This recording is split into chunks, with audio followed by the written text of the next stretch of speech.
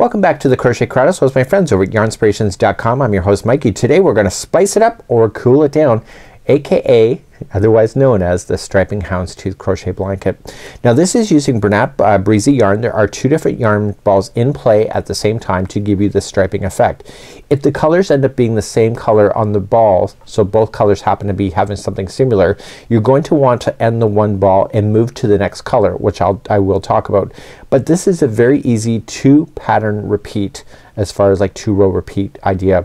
If you would like to change the size of this particular blanket, it's in multiples of 2 plus 1. So you go 2, 2, 2, and when you're satisfied just add one extra chain at the end and you will have the balance. Let's take a closer look at this yarn today. So here is Yarnspirations Bernat Blanket Breezy, and you can see the fun stuff that it can do here. So it has a long striping, so you're gonna have two different balls. One will be a different color than the other ball, and when you're mixing them and matching them, that's what the striping is happening on this. So if both balls happen to have a color that is the same, that's where you're gonna want to end one color. So let's, for example, they have this blue is already in play from another ball and you're using this ball. You want to just put this out, pull this out, and just advance to the next color and just save this so when you can use this later. So you don't have to, like when I say later, use it in the same project. So it's not something that you have to waste a lot of yarn with. So it's actually kind of a cool idea. But for tutorial reasons it's harder to teach with the fluffy stuff, so you can see it here on YouTube. So what I'm going to do is just switch off to Karen Cakes just to demonstrate this particular stitching technique today. To get started today you'll be using the Bernat Blanket Breezy yarn, or you can use another yarn, it's up to you, and you'll use a 5mm size H crochet hook, or just use the recommended yarn size on the ball if you are using a different yarn. So you can just start off with the slip knot, and you can either chain 139 for the exact size, so that will give you a 46 inch wide by 60 inches long, or what you can just do is in sets of 2 and then add one at the end. So you can say 1 and 2 and 1 and 2, 1 and 2, 1 and 2, 1 and 2, 1 and 2, 1 and 2. And when you're satisfied with it, just add one more. So just say 1, and then that's where your story is going to start, and you'll begin row number 1. Let's begin row number 1 now. To begin row number 1 you're going to go second chain from the hook, so just count it back. So 1 and 2, and get the back hump of the stitch work itself, so of the chain, and you're going to single crochet in the back hump of the second one from the chain. The next one then will be a double crochet, and then the next one will be a single crochet, and that's all you need to know. So it's going to be double, you can say in your head, and then the next one is a single, and then a double, and a single. And I want you to do that all the way down your chain, and meet me back here in just a moment. Now I'm coming all the way to the end, and I'm still doing my double, my single, my double. The very last stitch should be a double crochet. Now watch what I do at the end of this one here, is that we start off and we start double crocheting and then pull through 2, but this is where I want to switch off to the other color. So get the other color ready for you, and you're going to use that color and put it on. So start off with a slip knot so you can have something secure right off the hop.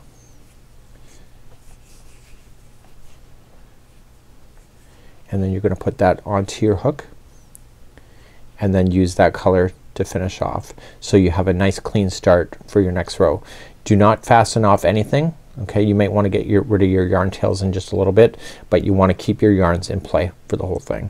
So turn your work and get the yarn that you just joined ready, and get this one also ready, the other one that's leading to the ball, because we need to do something with that in order to keep this look. Now the last stitch that we just did in here was a double crochet. So the stitch that has to start has to be a single crochet in order to keep the balance. So you will be able to see what is a single crochet and what is a double. So if you look at this carefully, see how there's a lot more there? That's a double crochet. This must be a single. So when it's all bunchy looking, that's a double, and when it's more hollowed out, that's a single.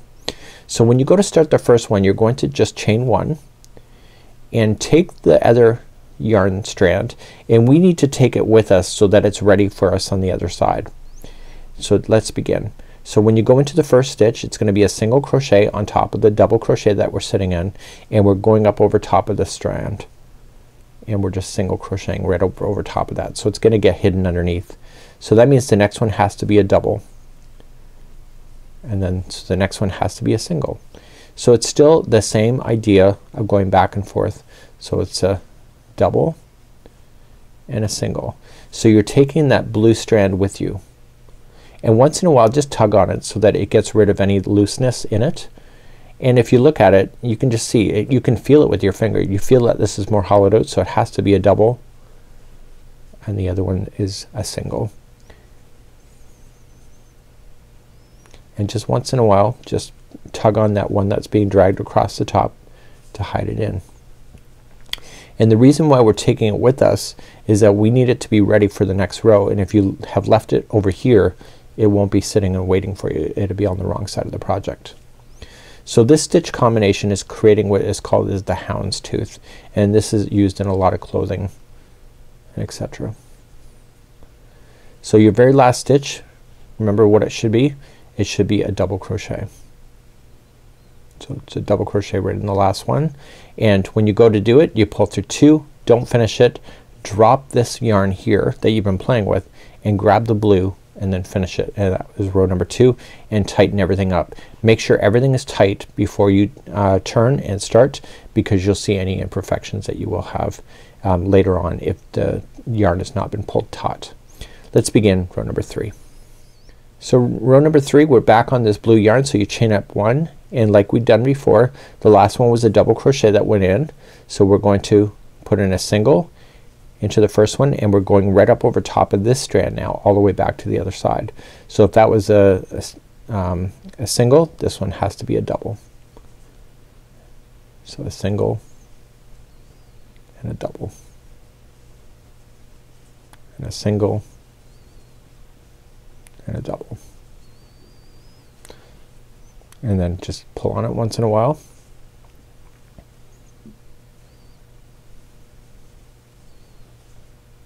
And so you're doing this all the way across.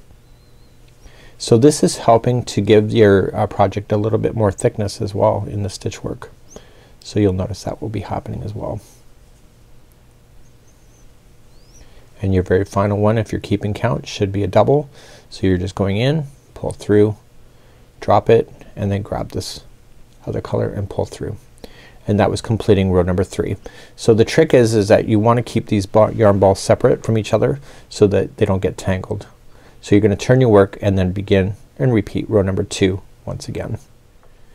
To start row number 2 again is just chain up 1. We know that we're sitting on top of a double, so it has to be a single on top, and we trap this yarn in immediately.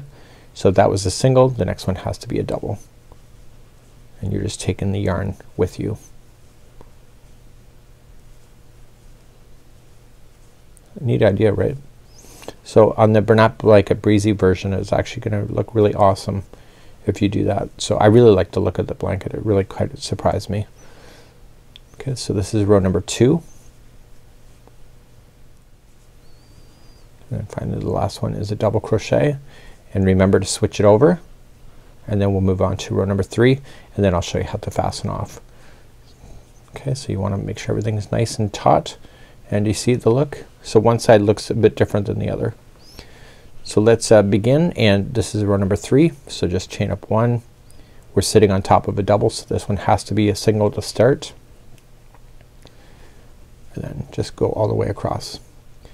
So eventually you'll have your up to your 60 inches done as far as the length, and then or you can make it any length that you wish. It's up to you. So this is the end of row number 3, which would be the final of the blanket if you were to say that you were going to finish. To finish this off completely, then all you're just going to do is just trim both yarns. Trim them enough that you can throw them through a tapestry needle. So the one you've been dragging through, you're going to start with that. So I'll just demonstrate it just with ones. Most of you have been with me a long time. You know how to fasten in your yarn by now. Okay, so just putting it on there and just drag it through the same color just up underneath the stitch. So drag it and don't change the shape of it. So when you pull it, make sure it's taut but not pulling it down. Okay, and goes twice, and then third time is a charm. So you want to stay within the stitch work itself.